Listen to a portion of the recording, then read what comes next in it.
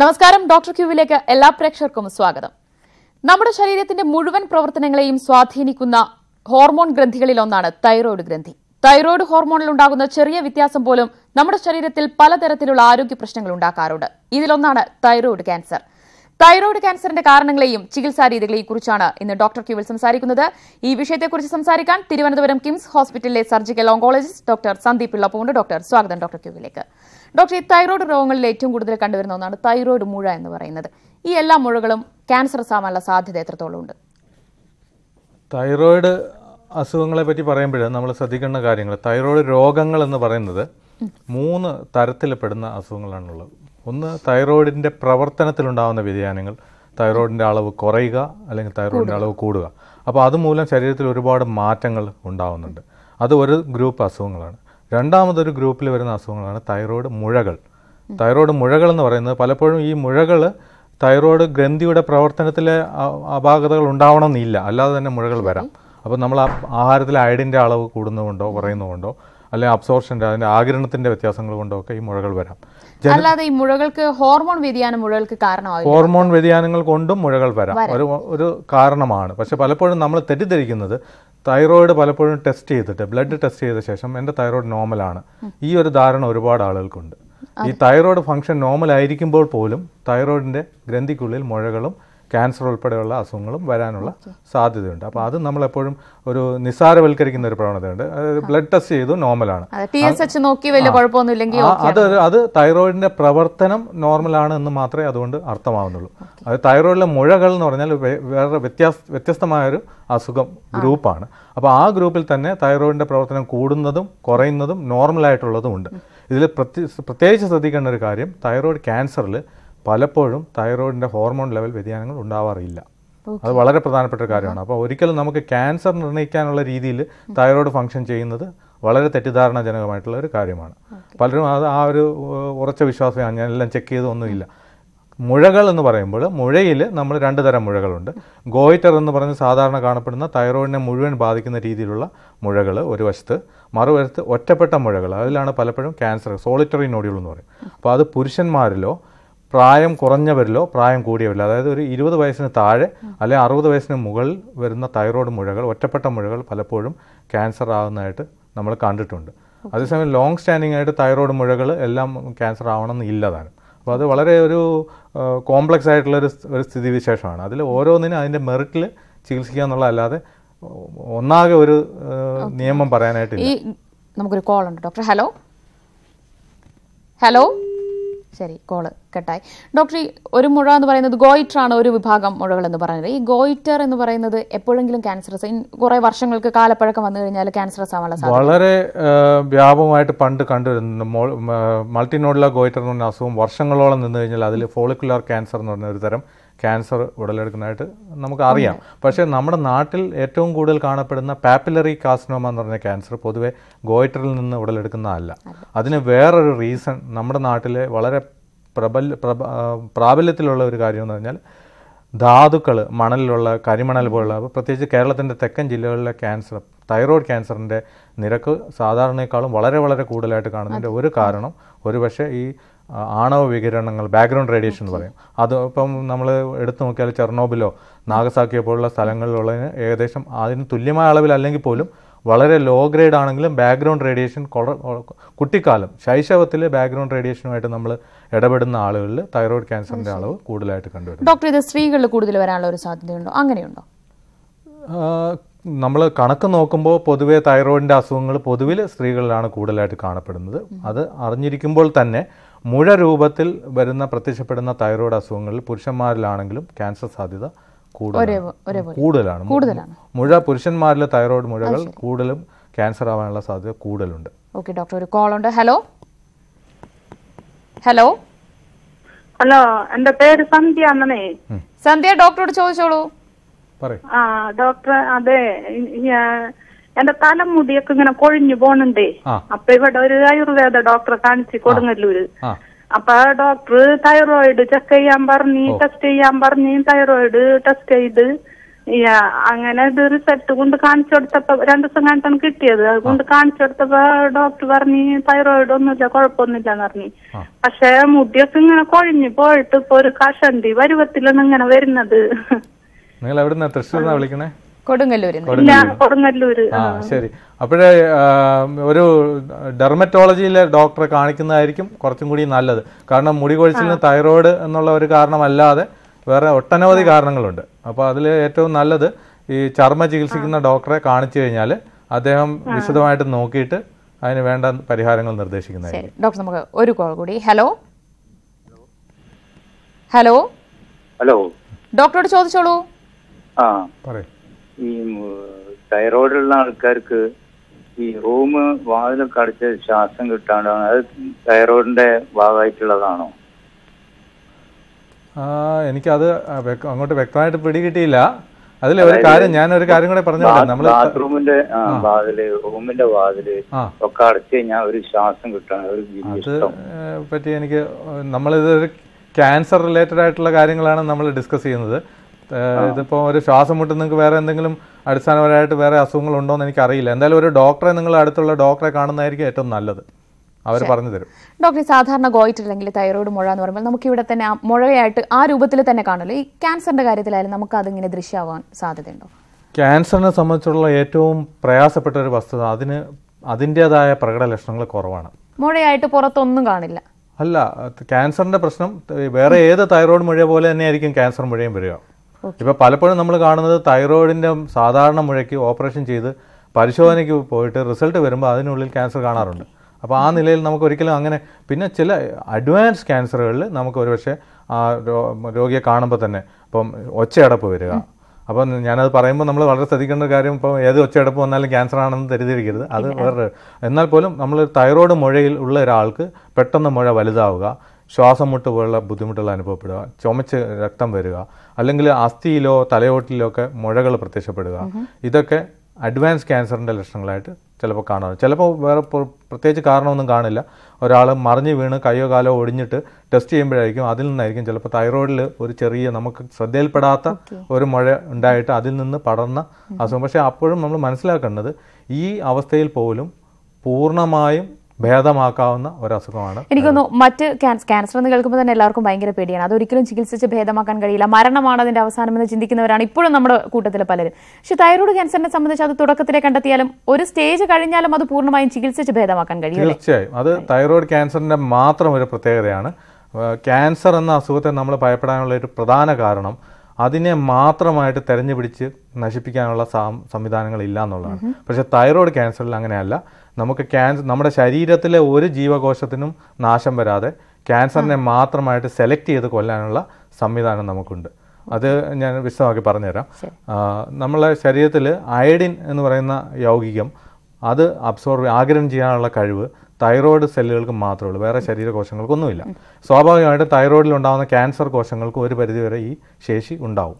അപ്പോൾ ഈ അയഡിനകത്ത് നമ്മൾ റേഡിയേഷൻ കടത്തി കൊടുത്തു കഴിഞ്ഞാൽ ശരീരത്തിലെ കോശങ്ങളെ ഒന്നും നശിപ്പിക്കാതെ തൈറോയിഡിനെയും തൈറോയ്ഡ് ക്യാൻസറിനെയും മാത്രമായിട്ട് നശിപ്പിക്കും. പക്ഷേ തൈറോയ്ഡ് ഉള്ള ഒരാൾക്ക്, തൈറോയ്ഡ് ഗ്രന്ഥി ഫംഗ്ഷൻ ചെയ്യുന്ന ഒരാൾക്ക് നമ്മളിത് കൊടുക്കുമ്പോൾ ഒരുപാട് വലിയ ഡോസ് കൊടുക്കേണ്ടി വരുന്നത് മാത്രമല്ല, ഈ കൊടുക്കുന്ന ഡോസ് മറ്റിപ്പോൾ ലങ്സിലോ ബോണിലോ എത്തുകയില്ല. മുഴുവൻ തൈറോയ്ഡ് തന്നെ അത് വലിച്ചെടുക്കും. അല്ലല്ല, ഇത് മുഴുവൻ തൈറോയ്ഡ് തന്നെ വലിച്ചെടുക്കും, മറ്റിടത്ത് എത്തില്ല. അപ്പോൾ അതിനാണ് നമ്മൾ ഓപ്പറേഷൻ മുഖേന തൈറോയ്ഡ് ആദ്യം നീക്കം ചെയ്യും. വൺസ് നമ്മൾ തൈറോയ്ഡ് നീക്കം ചെയ്താൽ പിന്നെ ഈ രോഗിയെ സംബന്ധിച്ചോളം നമ്മൾ കൊടുക്കുന്ന റേഡിയോ അയഡിൻ എവിടെയൊക്കെ അസുഖമുണ്ടോ അവിടെയെല്ലാം കടന്നു ചെന്ന് അതിനെ നശിപ്പിക്കും. അതുകൊണ്ട് റിസൾട്ട് എന്താണെന്ന് വെച്ചാൽ 30 വർഷം ജീവിക്കാനുള്ള സാധ്യത, ഒരു തൈറോയ്ഡ് ക്യാൻസർ രോഗി ചികിത്സയ്ക്ക് ശേഷം 30 വർഷം ജീവിക്കാനുള്ള സാധ്യത 95 മുതൽ 99% വരെയാണ്.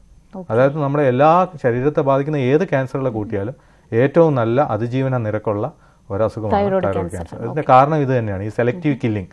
രോഗത്തെ മാത്രം മറ്റ് പല ക്യാൻസറുകളിലും ഇതിന്റെ ചുവട് പിടിച്ച് നമ്മൾ പരീക്ഷണങ്ങളും ഒക്കെ നടത്തുന്നുണ്ട്. അതൊക്കെ സക്സസ്ഫുൾ ആവുന്ന ഒരു കാലത്ത് ഒരുപക്ഷെ ക്യാൻസർ നമ്മൾ ഇന്ന് കാണുന്നതിനേക്കാളും കുറെ കൂടെ ലഘുവായിട്ട് നമുക്ക് ആ അസുഖത്തെ ഫേസ് ചെയ്യാൻ പറ്റും. ഡോക്ടർ ഹലോ ഡോക്ടറോട് ചോദിച്ചോളൂ. ഡോക്ടറെ, തൈറോയ്ഡ് ക്യാൻസറിന്റെ ലക്ഷണങ്ങളൊന്നും അറിയാൻ വേണ്ടിയായിരുന്നു ഇപ്പോഴായിരുന്നു നമ്മൾ TV ചെയ്ത് വെച്ചത്. ലക്ഷണങ്ങളെ പറ്റിയാണ് ഞാൻ പറഞ്ഞുകൊണ്ടിരുന്നത്. അങ്ങനെ പ്രത്യേകിച്ച് തൈറോയ്ഡ് ക്യാൻസറിൻ്റേത് എന്നുള്ള ലക്ഷണങ്ങളില്ല. ശ്രദ്ധിക്കാനുള്ള കാര്യങ്ങൾ 20 വയസ്സിന് താഴെയുള്ള കുട്ടികളിൽ സ്വാഭാവികമായിട്ടുള്ള തൈറോയ്ഡ് വീക്കമുണ്ട്. തൈറോയ്ഡ് അത് വളർച്ചയുടെ ഭാഗമായിട്ട്, അതല്ലാതെ മുഴകൾ, പ്രത്യേകിച്ച് തൈറോയിഡിൻ്റെ പൊതു രൂപത്തിൽ നിന്ന് വേറിട്ട് നിൽക്കുന്ന മുഴകൾ പ്രത്യക്ഷപ്പെടുകയാണെങ്കിൽ നമ്മൾ ശ്രദ്ധിക്കണം. അത് ഏത് പ്രായത്തിലും ശ്രദ്ധിക്കണം. എന്നാൽ പോലും ഈ 20 വയസ്സിന് താഴെയുള്ള കുട്ടികളിലും 60 വയസ്സ് കടന്ന ആളുകളിലും ഈ മുഴകൾ നമ്മൾ അങ്ങേയറ്റം കാരണം അത് ശ്രദ്ധിക്കേണ്ട ഒരു കാര്യമാണ്. പ്രത്യേകിച്ച് മനസ്സിലാക്കേണ്ട കാര്യം, കൊച്ചുകുട്ടികളിലെ തൈറോയ്ഡ് ക്യാൻസർ പലപ്പോഴും കഴുത്തിലുള്ള കഴലകളിലേക്ക് കൂടെ പടർന്ന അവസ്ഥയിലാണ് പലപ്പോഴും കാണുന്നത്. എന്നാൽ പോലും അത് ക്യൂറബിളാണ്. അപ്പം ഇതിനകത്തുള്ള സാമൂഹിക വശമാണ് വളരെ ശ്രദ്ധിക്കേണ്ടത്. കാരണം പലപ്പോഴും 25-30 വയസ്സ് താഴെ പ്രായമുള്ള പെൺകുട്ടികൾ ഈ തൈറോയ്ഡ് അസുഖം ക്യാൻസറിന് കണ്ടുപിടിക്കുന്ന പോയിന്റിൽ അവർക്ക് വിവാഹ ജീവിതമോ കുട്ടികളുണ്ടാകുന്ന ഒരുപാട് പ്രശ്നങ്ങൾ അവർക്ക് നേരിടേണ്ടി. രോഗം മാറും എന്ന് ഉറപ്പിച്ച് പറഞ്ഞാൽ പോലും ഇത് അംഗീകരിക്കാൻ സമൂഹം തയ്യാറാവുന്നില്ല. അപ്പോൾ പലപ്പോഴും പലരും മൂടി വെച്ചുകൊണ്ട് മുന്നോട്ട് പോകുന്ന ഒരു സമീപനം കാണാറുണ്ട്. അപ്പോൾ രോഗത്തെക്കാളധികം രോഗത്തിനെ ചുറ്റിപ്പറ്റിയുള്ള അബദ്ധധാരണകൾ കൊണ്ട് ബുദ്ധിമുട്ടാനാണ് ഇവരുടെ പലരുടെയും വിധി. അപ്പോൾ അത് നമ്മൾ മാറ്റിയെടുക്കാനായിട്ട് ശ്രമിക്കണം. ഓക്കെ ഡോക്ടർ, ഒരു കോൾ കൂടി. ഹലോ ഹലോ, ഡോക്ടറോട് ചോദിച്ചോളൂ. Sir doctor. പറഞ്ഞോളൂ. ഞാൻ എന്റെ കഴുത്തിന് ചുറ്റുമേ ഒരു മുഴ മാതിരി ഇങ്ങനെ ഫീൽ ചെയ്തിട്ട് നമ്മളൊരു ഡോക്ടറെ കണ്ടിട്ട് ടെസ്റ്റ് ചെയ്തപ്പോ അവര് സ്കാൻ ചെയ്യാൻ പറഞ്ഞു. സ്കാൻ ചെയ്യാൻ പറഞ്ഞപ്പോ തൊണ്ടയിൽ ഇങ്ങനെ മുഴകൾ കണ്ടു. അപ്പൊ ആ മുഴകൾ കണ്ടപ്പോൾ അത് FNAC ഇങ്ങനെ കുത്തിയെടുത്തിട്ടുള്ള ടെസ്റ്റ് നടത്തി. ഒരു 1.5 വർഷം 2 വർഷമായി. അപ്പൊ അതില് വേറെ കുഴപ്പമൊന്നുമില്ലാന്ന് റിസൾട്ട് നമുക്ക് വന്നു. പക്ഷെ ഇപ്പൊ നമുക്ക് ആ ഈ കഴുത്തിന് ചുറ്റുമുള്ള ആ മുഴകളുടെ ആ പുറത്തേക്കുള്ള ഫീലിംഗ് ഇല്ല. പക്ഷെ നമുക്കിപ്പോ നെഞ്ചില് നമുക്ക് ഈ ശ്വാസം മുട്ട് മതി. അപ്പൊ നമ്മൾ അതിന് ഹാർട്ടിന്റെ ഡോക്ടറെ കണ്ടിരുന്നു. അപ്പൊ കണ്ടപ്പോ പറഞ്ഞു തൈറോയിഡിന്റെ ആണ് എത്ര ഇങ്ങനെ നമ്മൾ സ്റ്റെപ്പൊക്കെ കയറുമ്പോഴോ അല്ലെങ്കിൽ ഒന്ന് കുമ്പിട്ട് നിൽക്കുമ്പോഴോ ഒക്കെ ഈ ശ്വാസം മുട്ടി ഫീൽ ചെയ്യുന്നുണ്ട്. അപ്പൊ അത് തൈറോയിഡായിട്ട് എന്തെങ്കിലും ബന്ധമുണ്ടോ എന്ന് അറിയാൻ ഒന്ന്. അത് ഒരു അൾട്രാസൗണ്ട് സ്കാൻ എന്ന് പറഞ്ഞാൽ വളരെ ലളിതമായിട്ടുള്ള ഒരു സ്കാൻ ഉണ്ട്. കുത്തിപ്പരിശോധനയിൽ എപ്പോഴും അത് കിട്ടണം. തൈറോയിഡിൽ ഇപ്പം മുഴയാണോ ക്യാൻസർ ആണോ എന്ന് തിരിച്ചറിയാനല്ലാതെ ഈ മുഴയുടെ സ്വഭാവത്തെ പറ്റിയോ അത് എത്രത്തോളം മറ്റ് ചുറ്റുവട്ടത്തുള്ള അവയവങ്ങളെ ബാധിക്കുന്നു എന്നുള്ള കാര്യങ്ങളൊന്നും കുത്തിപ്പരിശോധനയിൽ അറിയാൻ പറ്റില്ല. നമുക്ക് കുത്തിപ്പരിശോധനയിൽ ആകെ അറിയാൻ പറ്റുന്നത് ഇത് തൈറോയിഡിലെ ഗോയിറ്റർ സാധാരണ ഗോയിറ്റർ ആണോ അല്ലെങ്കിൽ ക്യാൻസർ അസുഖമാണോ എന്ന് അറിയാൻ പറ്റും. അപ്പോൾ കൂടുതൽ അറിയണമെങ്കിൽ ഒരു സ്കാനിങ് ആണ് ആവശ്യം. അത് ഏറ്റവും ലളിതമായ സ്കാനിങ് നമ്മൾ ചെയ്യുന്നത് അൾട്രാസൗണ്ട് സ്കാൻ എന്ന് പറയും. അതിനകത്ത് കൂടുതൽ നമുക്ക് ആവശ്യം കൂടുതൽ വിവരം അറിയുന്ന സാഹചര്യം ഉണ്ടെങ്കിൽ CT സ്കാനെന്നോ MRI സ്കാനെന്നോ ഒക്കെയുള്ള സ്കാനുകൾ ചെയ്ത് നോക്കിയാൽ പലപ്പോഴും അറിയാൻ പറ്റും. നിങ്ങളിപ്പോൾ ചെയ്തുകൊണ്ടിരിക്കുന്ന കാര്യമാണ് അതിൻ്റെ ശരിയായ രീതി. ഡോക്ടറെ കണ്ട് അദ്ദേഹത്തിൻ്റെ നിർദ്ദേശപ്രകാരം വേണ്ട കാര്യങ്ങൾ ചെയ്യുക. ഓക്കെ ഡോക്ടർ, തൈറോയ്ഡ് ക്യാൻസറിന്റെ ഒരു സിവിയർ സ്റ്റേജ് എന്ന് പറയുമ്പോൾ എന്താണ് അത് മറ്റ് ശരീര ലങ്സിലേക്കും മറ്റ് അവയവങ്ങളിലേക്കും ഒക്കെ സ്പ്രെഡ് ചെയ്യാനുള്ള ഒരു സാധ്യതയുണ്ടോ? നമ്മൾ അഡ്വാൻസ്ഡ് ആയിട്ട് തൈറോയ്ഡ് ക്യാൻസർ കാണുന്ന ചിത്രം എന്ന് പറഞ്ഞാൽ തൈറോയിഡിലെ മുഴകളായിട്ട് കാണുന്നത് വളരെ കുറവാണ് എന്ന് കാണാറുണ്ട്. തൈറോയ്ഡ് ഞാൻ ആദ്യം പറഞ്ഞു തൈറോയ്ഡ് ഒരുപക്ഷെ ഏറ്റവും ക്യൂറബിൾ ആയിട്ടുള്ള ക്യാൻസർ ആണെന്ന് പറയുമ്പോൾ തന്നെ തൈറോയിഡിൽ തന്നെ ഉണ്ടാകുന്ന അനപ്ലാസ്റ്റിക് എന്ന് പറയുന്ന ഒരു തരം ക്യാൻസർ ഏറ്റവും ഭയാനകമായ ക്യാൻസറാണ്. അത് ആഴ്ചകളുടെ സമയ പരിധിയിലുള്ളിൽ പേഷ്യന്റ് വലിയ കോംപ്ലിക്കേഷനിലേക്ക് പോകുന്ന അനപ്ലാസ്റ്റിക് കഴുത്തിൽ ഒരു മുഴ ഒരു ആഴ്ച കൊണ്ട് 2 സെന്റിമീറ്റർ 3 സെന്റിമീറ്റർ വീതം വലുതായാൽ അത് ഏറ്റവും വേഗം തന്നെ ശ്വാസക്കുഴലിനെ പിടിക്കും. ഭക്ഷണം കഴിക്കാൻ പറ്റാതെയാവും. ശരീരത്തിന്റെ 2 സൈഡിലുള്ള രക്തക്കുഴലുകൾ ഏറ്റവും സൂക്ഷ്മതയുള്ള ഒരു കാര്യം എന്ന് വെച്ചാൽ ഇതിന്റെ സൈഡിൽ കൂടിയാണ് സ്വനപേടകത്തിലേക്കുള്ള 2 ഞരമ്പുകൾ റിക്കറന്റ് ലാരിഞ്ചൽ നെർവ് എന്ന്. ഇതിനെ ബാധിച്ചു കഴിഞ്ഞാൽ ആദ്യം ഒരു സൈഡിൽ ബാധിക്കുമ്പോൾ നമുക്ക് ഒച്ചയടപ്പാണ് വരുന്നതെങ്കിൽ 2 സൈഡും ബാധിക്കുമ്പോൾ ശ്വാസം എടുക്കാൻ പറ്റാത്ത അവസ്ഥയിലേക്ക് പോവുകയോ അല്ലെങ്കിൽ ഭക്ഷണം കഴിക്കുമ്പോൾ എല്ലാം നേരെ ലങ്സിലേക്ക് പോകുന്ന ആസ്പിറേഷൻ എന്ന് പറയുന്നത്. അപ്പോൾ അതൊരു മാരകമായൊരവസ്ഥയാണ്. അതിലേക്ക് പോലും ഇത് പോകാം. അനപ്ലാസ്റ്റിക് കാസ്റ്റ് നമ്മൾ മാറ്റി നിർത്തിയാൽ പൊതുവിൽ തൈറോയ്ഡ് ക്യാൻസറുകൾ നമ്മൾ അഡ്വാൻസ് സ്റ്റേജ് എന്ന് പറയുന്നത് ഇപ്പം രോഗി ചുമച്ച് രക്തം തുപ്പിയിട്ട് നമ്മുടെ അടുത്ത് വരുമ്പോൾ CT സ്കാൻ എടുക്കുമ്പോൾ ലങ്സിൽ നിറയെ അസുഖം കാണുന്നു. അപ്പോൾ സ്വാഭാവികമായിട്ട് നമ്മൾ കഴുത്ത് സ്കാൻ ചെയ്യുകയോ പരിശോധിക്കുകയോ ചെയ്യുമ്പോൾ തൈറോയിഡിൽ മുഴ കാണും. അതാണ് ഒരു പ്രസൻറ്റേഷൻ. പിന്നെ ഒന്ന് ഞാൻ നേരത്തെ പറഞ്ഞില്ല, അസ്ഥി ഡോക്ടറിൻ്റെ അടുത്തായിരിക്കും പോവുക ഒടിവായിട്ട്. പ്രത്യേകിച്ച് ഒരു കാരണമില്ലാതെ കൈയിൻ്റെ ഒരു ഭാഗം ഒടിയുക അല്ലെങ്കിൽ കാലൊടിയുക വീഴുക. അപ്പോൾ നമ്മൾ പരിശോധന നടത്തുക അല്ലെങ്കിൽ ഫിക്സ് ചെയ്യാൻ വേണ്ടി പോകുന്ന സമയത്ത് സർജറി ചെയ്യുമ്പോൾ ഇതിൽ നിന്നൊരു കഷ്ണം എടുത്ത് ബയോപ്സിക്ക് അയക്കും. അതിനകത്താണ് ആദ്യമായിട്ട് തൈറോയ്ഡ് ക്യാൻസർ എന്ന് തന്നെ പറയും. കാലിലെ അസ്ഥിയുടെ പരിശോധനയിൽ തൈറോയ്ഡ് ക്യാൻസർ വന്നാൽ അതെങ്ങനെ ഡോക്ടർ ആ ഒരു പരിശോധനയിലൂടെ അറിയാൻ പറ്റും? കാരണം തൈറോയ്ഡ് ക്യാൻസറുകളുടെ ആ സെല്ലുകളുടെ ഒരു സ്വഭാവ സവിശേഷതകൾ ശരീരത്തിൽ എവിടെ പോയാലും, ഇപ്പോൾ ഒരു മലയാളി ഇപ്പോൾ ഗൾഫിൽ പോയാലും അന്റാർട്ടിക്കയിൽ പോയാലും അയാളെ മലയാളി, അതുപോലെ ഈ തൈറോയ്ഡ് ക്യാൻസർ ആണെങ്കിൽ അവനെ എവിടെ നിന്ന് നമുക്ക് ആ സെല്ലുകളെ എടുത്താലും അതിനുള്ളിൽ ഈ തൈറോയ്ഡ് എന്ന് പറയാവുന്ന രീതികൾ പലപ്പോഴും കാണാറുണ്ട്. അത് നമുക്ക് സ്ഥിരം ക്ലിനിക്കൽ പ്രാക്ടീസിൽ ഉള്ളതാണ്. അതായത് അസ്ഥി ഒടിഞ്ഞ് ബയോപ്സിയിൽ തൈറോയ്ഡ് ക്യാൻസർ കണ്ട് ആ പേഷ്യൻ്റ് തൈറോയ്ഡ് ഒരുപക്ഷെ നോർമലായിരിക്കും, എന്നാൽ പോലും ഞാൻ നേരത്തെ പറഞ്ഞ പോലെ തൈറോയ്ഡ് പൂർണ്ണമായി നീക്കം ചെയ്യുക എന്നുള്ളതാണ് അതിൻ്റെ ചികിത്സ. നീക്കം ചെയ്ത ശേഷം നമ്മൾ റേഡിയോ അയോഡിൻ കൊടുക്കുമ്പോൾ ഇവരെ പലപ്പോഴും ക്യൂർ ആക്കാൻ പറ്റും, അസുഖം പൂർണ്ണമായും ക്യൂർ ആക്കാൻ പറ്റും. ഓക്കെ ഡോക്ടർ, ഒരു കോൾ ഉണ്ട്. ഹലോ ഹലോ, ഡോക്ടറോട് ചോദിച്ചോളൂ. പിന്നെ ഞാൻ കണ്ണൂരിൽ നിന്നാണ് വിളിക്കുന്നത്. പറഞ്ഞോളൂ ലിജിന.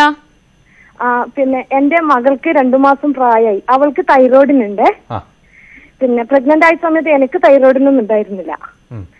അപ്പം ഞങ്ങളിവിടെ കോയിലി ഹോസ്പിറ്റലിൽ സാറിനെ, നന്ദകുമാർ സാറിനെ കാണിക്കുന്നത്. അപ്പൊ സാറ് പറഞ്ഞു 3 വർഷക്കാലം മരുന്ന് കുടിക്കണം എന്നാ പറഞ്ഞിരിക്കുന്നത്. എന്താണ് ഉദ്ദേശിക്കുന്നത് ചോദിക്കാൻ? പറഞ്ഞോളൂ. പിന്നെ അപ്പൊ സാർ ഇത് പിന്നെ എനക്കില്ലാത്തോണ്ട് കുട്ടിക്ക് വന്നോണ്ട് വല്ല പ്രശ്നങ്ങളും ഉണ്ടാവും? അങ്ങനെ ചിന്തിക്കേണ്ട കാര്യമില്ല. അത് തമ്മിൽ ബന്ധമുണ്ടെന്ന് തോന്നില്ല. കുട്ടിക്ക് ഇപ്പോൾ ഒരു പ്രത്യേക സാഹചര്യത്തിൽ തൈറോയിഡിൻ്റെ അളവ് കുറഞ്ഞു, അതിൻ്റെ തൈറോയിഡിൻ്റെ പ്രവർത്തനവുമായി ബന്ധപ്പെട്ട എന്തെങ്കിലും ചെറിയ അസുഖങ്ങളോ ചെറിയ തകരാറുകളോ ആയിരിക്കും. അത് മരുന്ന് കഴിച്ച് പരിഹരിക്കാവുന്നതേ ഉള്ളൂ എന്നാണ് കരുതേണ്ടത്. എന്നാലും അത് ടെസ്റ്റ് ചെയ്ത് നോക്കിയാലേ നമുക്ക് കൃത്യമായിട്ട് പറയാൻ പറ്റൂ. അത് നിങ്ങളിൽ നിന്ന് നിങ്ങൾക്കില്ലാത്തൊരു അസുഖം കുട്ടിക്ക് വരരുതെന്ന് നമുക്ക് പറയാൻ പറ്റില്ല. ശരി ഡോക്ടർ, നമുക്കിനി തൈറോയ്ഡ് ക്യാൻസറിന്റെ ചികിത്സാ രീതികളിലേക്ക് പോകേണ്ടതുണ്ട്. ഇടവേളയ്ക്ക് ശേഷം ഡോക്ടർ ക്യൂവിലേക്ക് വീണ്ടും. ഡോക്ടർ, ഇതിന്റെ ചികിത്സാ രീതികളിലേക്ക് കടക്കുന്നതിന് മുൻപ് ഈ രോഗനിർണയം എങ്ങനെയാണ് ഡോക്ടർ? തൈറോയ്ഡ് ക്യാൻസറിന്റെ നിർണയത്തിൽ ഏറ്റവും പ്രധാനപ്പെട്ട ഒരു സംഭവം എന്ന് വെച്ചാൽ അൾട്രാസൗണ്ട് സ്കാൻ എന്ന് പറഞ്ഞാൽ വളരെ സാധാരണയായിട്ട് നമ്മൾ ഉപയോഗിക്കുന്ന അൾട്രാസൗണ്ട് സ്കാൻ. അപ്പോൾ തൈറോയിഡിലെ തൈറോയിഡ് മുഴകളുള്ള രോഗികൾ നമ്മൾ പലപ്പോഴും ഈ അൾട്രാസൗണ്ട് സ്കാനിന് വിടും. അപ്പോൾ സ്കാൻ ചെയ്ത് നോക്കുമ്പോൾ തൈറോയിഡിൻ്റെ ആകൃതി, അതിലുള്ള ചെറിയ മാറ്റങ്ങൾ, ഈവൻ ഒരു 5 മില്ലിമീറ്ററിന് മുകളിലുള്ള തൈറോയ്ഡ് വ്യതിയാനങ്ങൾ പോലും ഇതിൽ കണ്ടുപിടിക്കാൻ പറ്റും. അപ്പോൾ അതിൽ ചില ഫീച്ചേഴ്സ്, ക്യാൻസറിനോട് സംശയം കൂട്ടുന്ന ചില ഫീച്ചേഴ്സ്, ഒന്ന് ഇതിനകത്ത് ചെറിയ പൊടി പോലെ കാൽസ്യത്തിന്റെ കണ്ടന്റ് ചിലപ്പോൾ വരും. അത് മുഴകൾക്കുള്ളിൽ ഒരു സിസ്റ്റ് മുഴ, ആ സിസ്റ്റിന്റെ ഭിത്തിക്ക് ചില വേരിയേഷൻസ്, ചില ഭാഗങ്ങൾ കട്ടി കൂടുതൽ, ചില ഭാഗങ്ങൾ ഇതായിട്ട്, സിസ്റ്റിന്റെ ഉള്ളിൽ ചില പാർട്ടീഷൻ വാളുകൾ, പിന്നെ ഇങ്ങനെയുള്ള കുറച്ച് ഫീച്ചേഴ്സ്. പിന്നെ കഴുത്തിൻ്റെ 2 സൈഡിലുള്ള ലിംഫ് കഴലുകൾ നമുക്കറിയാൻ പറ്റും ഇതിനകത്ത്.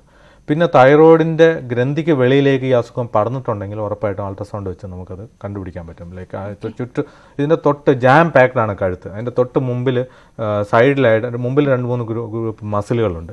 സൈഡിൽ 2 പ്രധാന രക്തക്കുഴൽ, കരോട്ടിഡുകൾ എന്ന് പറയും. പിന്നെ ജുഗുലാർ വെയിൻ എന്ന് പറഞ്ഞാൽ പ്രധാനപ്പെട്ട ഞരമ്പ്, കഴുത്തിലെ രക്തഞരമ്പുണ്ട്.